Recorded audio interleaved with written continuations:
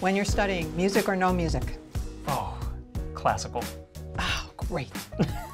Very loud Afro-pop, Afro-beats. No music.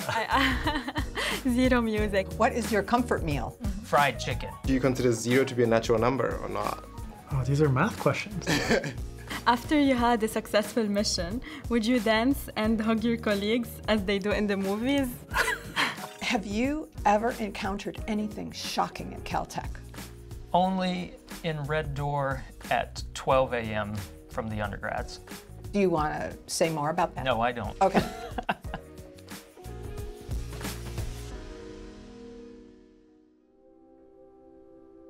Most of my family is spread around the Middle East and Europe. It was a very hard decision for me to leave everything behind and come to the US. But the advice that I got from Professor Charles Elachi is that if you want to do great things, you should get out of your comfort zone. You were the main reason for why I accepted the offer or ended up coming to Caltech. I'm delighted I convinced you to come to Caltech.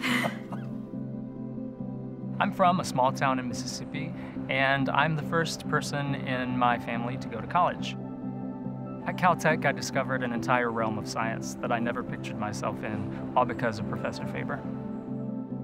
Working with faculty at Caltech is an incredibly collaborative experience.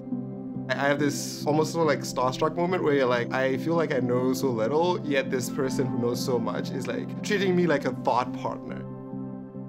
It's always refreshing to see the curiosity, the interest, of young people who are coming with fresh ideas. So I almost learn more from you than you learn from me being a mentor. It's really a relationship between the student and the faculty, intellectual relationship.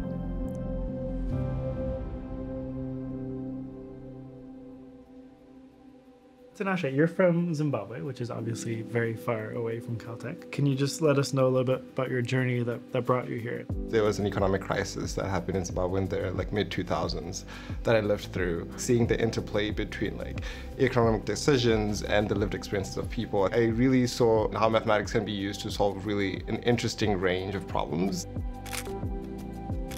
One unique thing about Caltech is our relationship with the Jet Propulsion Lab. I never thought as a material scientist that I would be able to work with NASA on creating new materials for space exploration. Every day I discover something more about space exploration that really excites me within this little realm of material science. Liftoff. As director of JPL for 16 years, you oversaw 24 missions to space. Can you name all 24? Well, that will take a while to name. But every mission left an impact, because every mission led us to learn something new.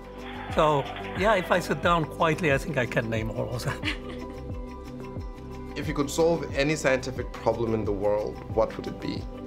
How do we design AI tools while being able to guarantee some form of fairness, a lack of bias? What's your favorite algorithm? Merge sort. I think there's this idea of breaking problems down into smaller problems. That's such a useful idea in life in general. You can sort of look at a monstrous big problem, but then you just take it in chunks and you solve it.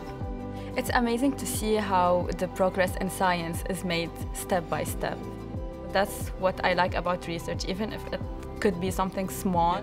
It might lead to something bigger. Let me tell you, we're very similar. I mean, when I did my PhD, it was all theoretical. Yeah. And it was not immediately obvious, what's going to be the benefit.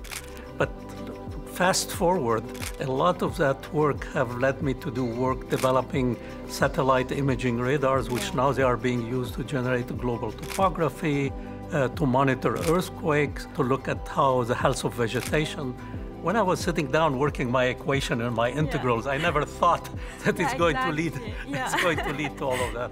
But every step forward, based in fundamental or in theory and so on, I'm sure it will lead to some major development downstream. What's the best piece of advice you've gotten? To take my science seriously, but not take myself too seriously. Wonderful advice. So what's been the biggest highlight for you when it comes to working with students?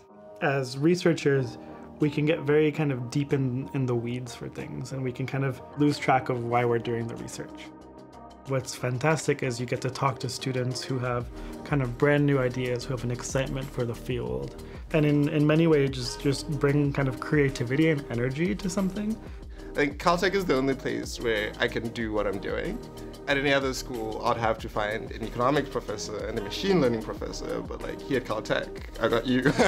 I was amazed by the amount of collaborations between different faculty members. We very much encourage interdisciplinary research because we think that's where the future advances are going to be happening. Yes, I also believe that like the greatest ideas come from combining different fields together. Caltech is an opportunity. I feel like being a graduate student at Caltech is like having the golden ticket, and it could change your life. It's a place where there are very few barriers to science and very few barriers between disciplines and research areas. It's really its great strength. Because of the diversity of research here, whatever you are dreaming about, Caltech will give you a good foundation. We all are at Caltech because we want to do great science. We want to make a difference. Really, if you're going to make a big bet on science, Caltech is the place to be.